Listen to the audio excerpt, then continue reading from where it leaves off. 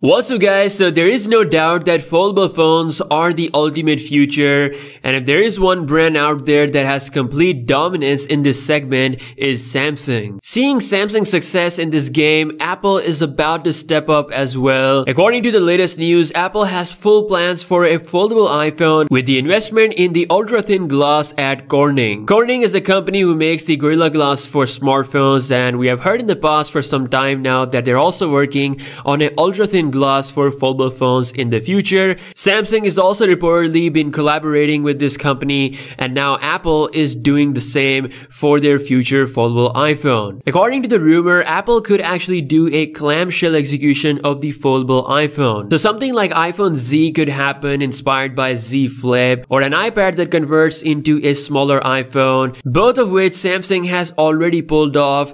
But let's see if Apple can do something different with their execution. Apple is undoubtedly the king of the tablet market with their iPad, the support of the application, the new software update that they provide with it. Making a product that kind of combines that with a phone aspect could actually be a really good product. Now, as Apple is taking some baby steps towards the foldable future, Samsung is already moving towards a new level of fold. So far, Samsung has made two types of foldable devices. One transforms from a phone to tablet, while other is a clamshell phone that turns into a very pocketable, elegant, classy wallet. So what's next? Out comes the Trifold Galaxy patent. You guys remember this leak that came out regarding the Galaxy Z Flip that showed off a trifold smartphone, which is representing the actual Z letter, but in reality, things were a bit different. But turns out Samsung has full plans for it. A trifold mechanism on a clamshell design could be coming in the future. This patent is actually coming from Samsung Display, which means that for now, they're gonna develop a display that can fold triple times. Apart from the super cool looks, it can also allow for the back camera to be used as the front camera. If you fold the bottom part of the phone, it may allow for the back portrait shots. This whole trifold display could also come to the tablet fold version as well. In fact, we already have a trifold smartphone from a brand called TCL. The prototype was revealed a couple of months ago. This is a very early look of what this can look. It was really heavy, really bulky. Of course, Samsung will execute this